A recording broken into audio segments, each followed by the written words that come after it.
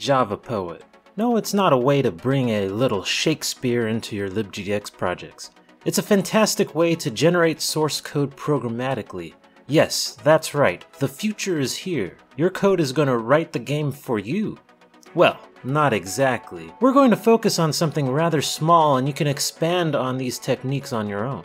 What we're going to do is generate source code to create static references for our assets such as sound effects and texture regions. Why would we want to do this though? Well, think about how you use Asset Manager. You add your files to the asset folder, you create an asset manager, and manually add the file paths to load. Put up a loading progress bar. Then, within your game loop, you retrieve those assets via a get method. Sure, that all works fine, but think about a project where you have hundreds of sound effects and animations. The first hit you take is when you use assetmanager.get. String comparisons are expensive. You certainly do not want to do a lookup every single frame for every single entity. So, they tell you to cache the result. That's okay, but think again about those hundreds of files. You'd have to manually write a few lines for every single asset. I actually found myself in this hell with my libGDX vs Ray3K jam game. I had hundreds of animations, skins, skeletons to deal with. If I had a better system, I might have had time to add a few more characters.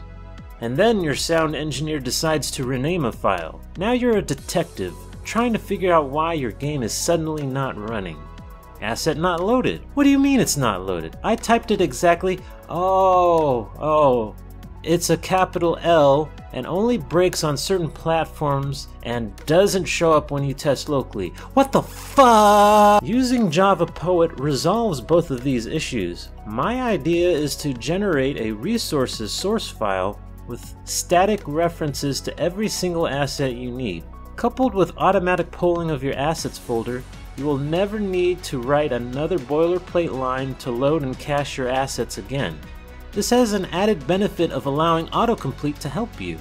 You no longer need to browse through your files again when you forget a name. Poet is going to handle all of our imports and make sure all the statements are going to be nice and clean. No mess from trying to concatenate a bunch of strings manually. So, let's take this sample project linked in the description. It's a simple demonstration that uses Asset Manager for a few textures and sounds. Before we get into Java Poet, let's write a template of sorts to follow. The idea is that we want to generate this exact file for us every time we run a certain command. Let's call it Resources Template for now, and save it in the core project. We make the fields for an asset manager, the sound effects, and texture regions. These are useless without values though, so we're going to make a method to create the asset manager and load the files. We're using finish loading for simplicity here, but you should tie this to a progress bar loading screen on your own. Let's start using this in the game code. Open the core class. To save space, we'll do a static import of the resources class. Then we'll implement the resources throughout the game code.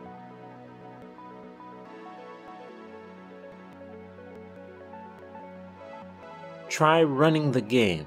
With IDEA, you can create a run task by right-clicking the desktop launcher and running the main method.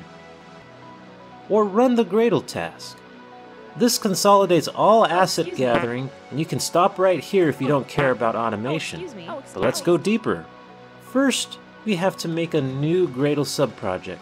We could put our code generation in desktop, but this is not stuff we want to ship with our actual game. Also, if you make a mistake and generate a bad file, you'll have to fix the file manually before you can run Poet again. Not good. The secret to creating a new subproject is to just copy an existing one.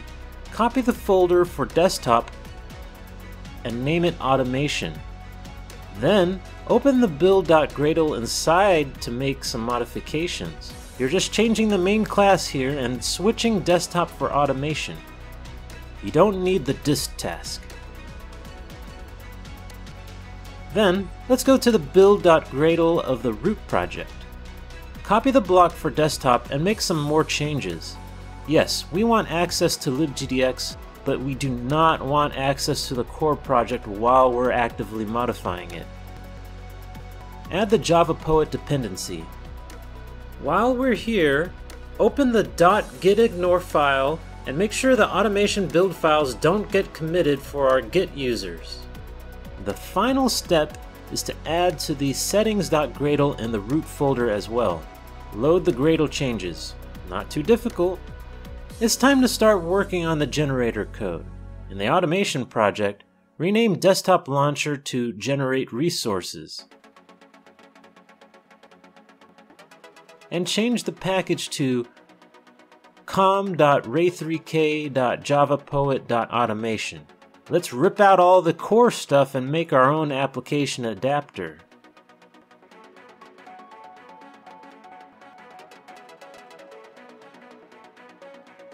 Make a create method. Great, a blank canvas. We need the path to our sound effects, so we'll use some fancy Java techniques to produce a file handle instance.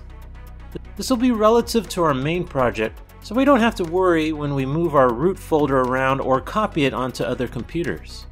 Next, we'll collect the sound effects in the assets folder.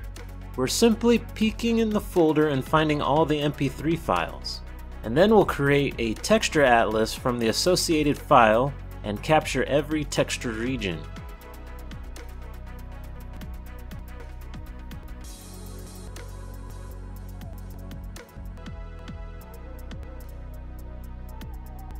This is when we get into JavaPoet.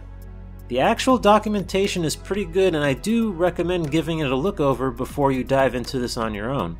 But for now, I'll give you the quick and dirty version. Poet uses a builder pattern to generate code, so this is how we construct the basic class and make it public. And this is how we add fields to the class. We'll start with the asset manager, continuing with all the sound effects. Not every file name makes for a good variable name. Dash and space are a no-go, for example. Let's write a couple handy methods to clean up the names as we go along.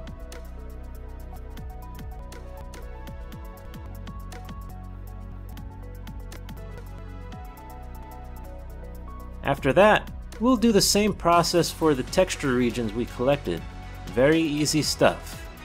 You can see how this can be expanded to accommodate any kind of asset. Making a method is a little more challenging, but it's still relatively easy. Make the method public, static. We'll create a statement here to set the asset manager. Poet uses formatting very similar to string.format. Notice that I'm using a $sign placeholder. $T stands for type, and I pass in assetManager.class as the argument. That ensures that the class name is entered correctly and all appropriate imports are handled. I can use as many placeholders and associated arguments as I want. If all goes well, we should have the same output as we had in our template. Next is to loop through every sound and add the statement to load it. See that I'm passing in the path as $S, which inputs it as a string. It will take my file path and add appropriate escapes and quotes when it types the code. Then I pass in the sound type. We don't really need to dynamically load different texture atlases because this example only needs one. That's an exercise for the coder to do later. We'll just add a simple statement here to load the one we added and to finish loading all assets. Then we add statements to assign the sound variables. Variable names should be passed as literal values. $L. The same for the texture regions.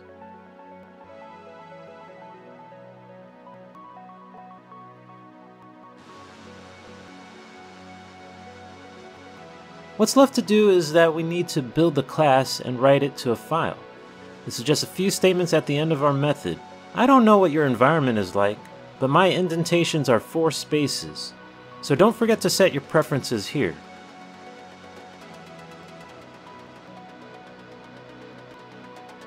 And finally, exit this temporary app. We only need the GL thread for Texture Atlas. Let's run this bad boy and see what kind of damage we've done.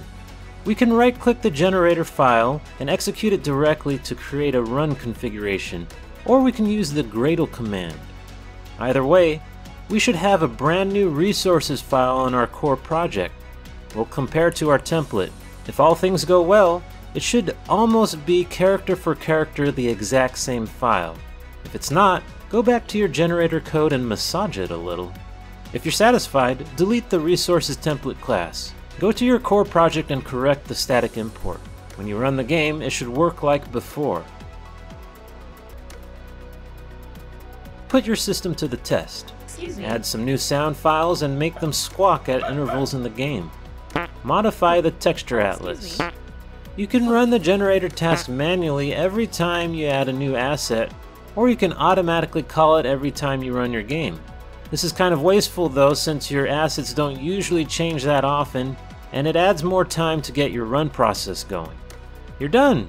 You've made it to the end. The point of this exercise is to expose you to the automation design pattern. It's really up to you to make the most of it. I use it all the time when I work with my animations and data. It's a matter of applying it to your own workflow.